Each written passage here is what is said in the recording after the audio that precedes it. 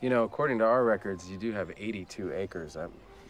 I could give you a couple tips to boost your crop there. That's not for me. That's for my students. Oh, really? Yeah, I bring them out here and I walk them through the process. You're teaching farming kids how to farm? I'm not teaching them how to farm. Oh, I'm sorry. No, you're teaching farming kids how to garden. No, I'm teaching them how to take care of something.